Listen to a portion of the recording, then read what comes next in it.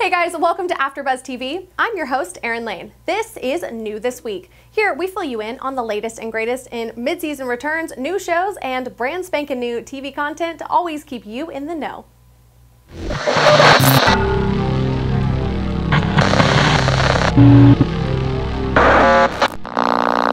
The Voice returns to NBC this Monday night at 8 p.m.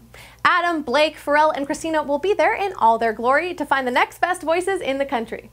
I, for one, will be tuning in mostly to see Adam's tight pants, Blake Shelton's hot new boo, and obviously Pharrell's hats. My ultimate man crush, Kevin Spacey, returns this Friday, March 4th to Netflix with a new season of House of Cards.